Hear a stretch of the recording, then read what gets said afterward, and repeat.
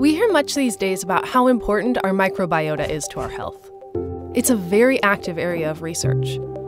Scientists have found that the microbes that make up our microbiota benefit us in many ways, including helping to digest our food, regulating our immune system, and protecting us from disease-causing microbes. We also hear a lot about probiotics, which are microorganisms shown to confer health benefits when they are administered alive. But researchers are now finding that some microbes that are not alive can also provide health benefits.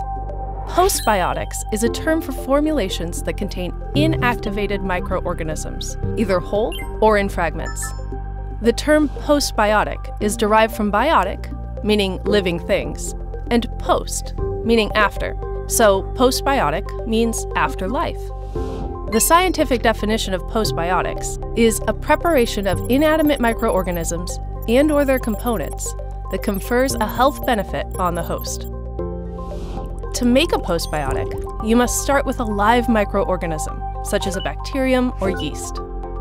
That microorganism might be a proven probiotic, but it doesn't have to be. Next, inactivate that microbe. The inactivation step may be heat, UV light, sonication, or any deliberate treatment that inactivates the microbe. The inactivation step may also break up the microbial cells into cell fragments, such as bacterial cell walls or other cell structures.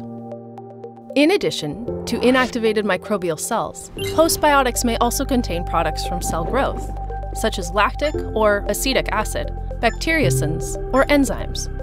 However, if these products from cell growth are purified from the inactivated cells, such as microbe-derived short-chain fatty acids, they are not postbiotics, as they have their own chemical names. Cells or cell fragments must be present as well. Once produced, the postbiotic preparation needs to be rigorously tested and shown to have a health benefit in humans or other target hosts.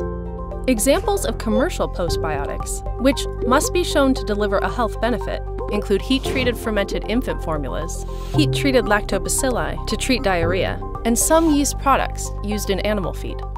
And similar to probiotics, postbiotics may impact body sites other than the gut, such as the vaginal tract or skin.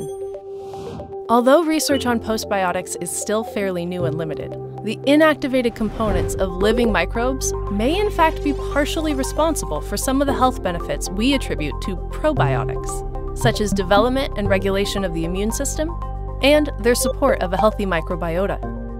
Scientists have also learned that some structures on the surface of dead microbes have the ability to interact with human cells and impact immune function. They continue to study the mechanisms of action for postbiotics to learn when an inactivated microbe is able to confer a health effect. Further research into postbiotics will shed new light on the relationship between humans and the symbiotic microbes that call our bodies home.